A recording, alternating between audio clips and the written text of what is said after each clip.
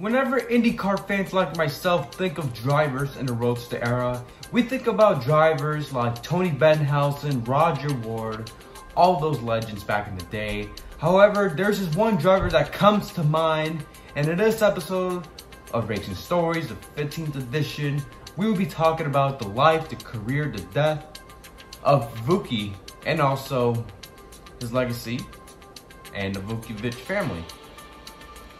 And what is there to say about Bill Vukovich? Drivers and fans back in the day say he's one of the best drivers in the Roadster era. He's also a mechanical genius from hard times in the Great Depression and finding ways to make racing as a living. Here's a story of Bill Vukovich. And before we begin, I want to give a shout out to Indy Fanatics, not only for being featured in this video once again, but for giving me this idea on this episode of Racing Stories. So if you guys have not already, go subscribe to Indy Fanatics for IndyCar content. With that being said, this is the 15th episode of Racing Stories.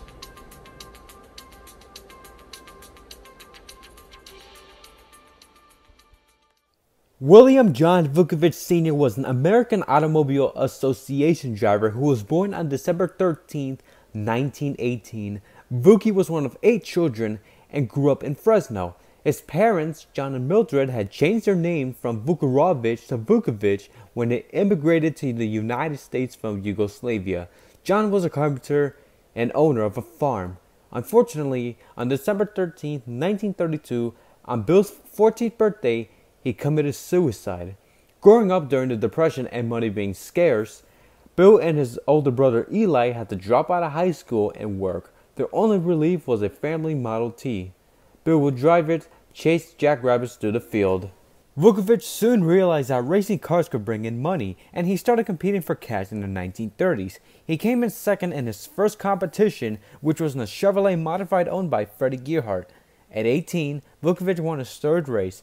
Gearhart let him keep the winnings, and Vukovich would earn what he thought was terrific money, clearing $15 on good weeks. Gearhart was instrumental in helping Vukovich get out of modified racing and into midget racing career beginning in 1938. 2 years later, he suffered his first serious injury in a racing accident, a broken collarbone and a burnt hand. In 1941, while mending from a crash-related injury that would keep him out of World War II, he married Esther Schmidt. Vukovich's spirit was to win at all costs. When Eli started racing, Bill warned him by telling him, quote, "Don't tangle with me. Out on the track, you're just another driver." End quote. Still, the brothers' goal was to make money, and they planned to make as much as $50 a week at West Coast races. It was fierce competition, the kind of racing where drivers would barrel over others if they couldn't pass them. Vukovich raced with everything they had. He almost was into keeping into shape physically. He didn't smoke or drink, and he ran or bicycled daily. During World War II, Vukovich repaired Jeeps and trucks, earning money to buy a midget from Gearhart for $750 and prepared it for the 1945 racing season. Naming the car Old Ironsides, he painted it to a bright red. Besides its wheels, Vukovich became a champion in the California midget races. Concussions, scarred hands, broken shoulders, and a broken rib didn't stop him. He did not want to lose, especially to his brother Eli, winning the United Racing Association's West Coast Championship handily in 1946 and 1947. Vukovich established himself as a dominant driver in midget racing. In 1948, Vuki won the Turkey Night Grand Prix at Gilmore Stadium. He won 6 of the last 8 races before the stadium track was closed for good. In 1950, he captured the AAA National Midget Crown, paving his way to the American Motor Racing's Major League. Vukovich was known for racing midgets powered by Drake engines. The Drake was a Harley V-twin with specially built Drake water-cooled heads. His last Drake-powered midget was a Curtis Craft that was built by Ed and Zeke Justice, the Justice brothers, in their shop in Glendale from a Curtis kit. Previous to this car, Vukovich drove a frame rail midget that was also powered by a Drake engine. With midget racing losing its appeal to the fans, the best drivers like Walt Faulkner, Andy Linden, and Manny Ayula, they went to IndyCar racing. While Bill Vukovich didn't seem interested in racing anything besides midgets, he changed his mind when he got a ride as a substitute driver for the Indy 500. However, his old car wasn't able to qualify for the race. Vukovich returned in 1951 with a sponsor, Pete Salemi from Cleveland. His car, a Central Excavating Special. After starting in the 20th spot, he climbed to 10th place 15 laps into the race, but his car lasted just 29 laps as a broken oil tank knocked him from the race. While he earned only $750 for finishing 29th, Vukovich was noticed by millionaire sportsman Howard Keck, who needed a replacement for the retiring Maury Rose, a three-time winner of the Indy 500. Vukovich respected Keck and left midget racing after the 1951 season. At the following year's Indy 500, Vukovich qualified Keck's car in the third row. He was leading the race when a quarter-inch pin on the steering arm gave out on the 192nd lap of the race, sending his car into the wall and allowing Troy Ruttman to surge past him and win the race. While he was out of the race, he finished 17th.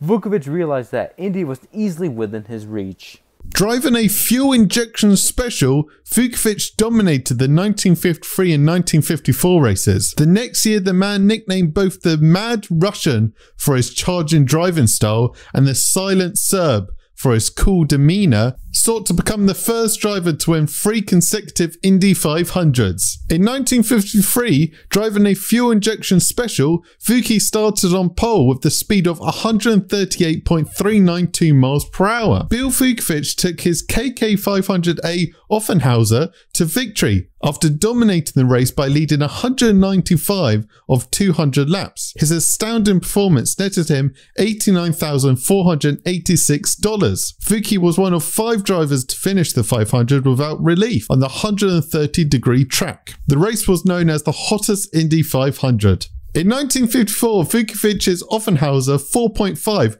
was even faster. Despite starting from 19th position, he set an Indy 500 record by averaging 130.84 miles per hour as he became the 3rd driver to win back-to-back Indy 500s after leading 90 of the 200 laps. He won $74,934. While Vukovich declined offers of big money that year, he accepted the invitation to drive the Pan American Road Race that fall. His driving and personal styles became evident during that race in Mexico, when Vukovich terrified his co-driver, Vern Huell. The Mad Russian cut corners as he wound through the dangerous mountain course. Vukovich and Huell were running second in their class in the 1,908-mile race when they went off the road at the Sierra Madre Mountains and barely escaped with their lives. Keck dropped out of the racing in 1955 and released Vukovich to Lindsey Hopkins, the owner of a new Roadster. Vukovich accepted but insisted that his mechanics come along. With his new owner and new car, Vukovich would meet only tragedy at the Indy 500. Driving his Lindsey Hopkins special, Vukovich took off where he left off the previous year and took a huge lead. Then on lap 57, Bill Vukovich was entering turn 2, trailing 3 slower cars driven by Roger Ward, Al Keller and Johnny Boyd, when Ward's car hit the backstretch outer wall and flipped, resting in the middle of the track as a result of the broken axle. Keller swerving into the infield to avoid Ward lost control and slid back onto the track, striking Boyd's car and pushing it into Vukovich's path. After his car went over the outside wall and became airborne, it cartwheeled through the air multiple times, landing on top of a group of parked cars before coming to rest upside down and bursting into flames. The cockpit side of his car struck a low bridge near turn 2 when it was airborne. Boyd's car also flipped over and landed upside down as well. As the car burned, Ed Elysian stopped his undamaged car and raced towards Vukovich in an attempt to save him. It did not matter. Vukovich had perished instantly. 2 spectators were also injured when Vukovich's car landed on their Jeep. Vukovich was the 2nd defending Indy 500 champion to die during the race, following Floyd Roberts in 1939, and the only former winner to have been killed while leading. Before the flames from the car reached him, Vukovich was already dead from a fracture at the base of his skull. He was 36 years old at the time of his death. The crash started off with Jack McGrath having a broken magneto. Johnny Boyd, Roger Ward, and Al Keller were also part of the crash.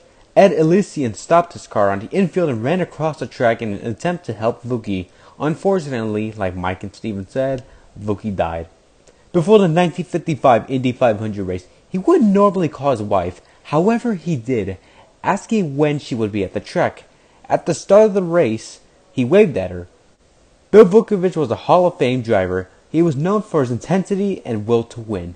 A short, stocky man.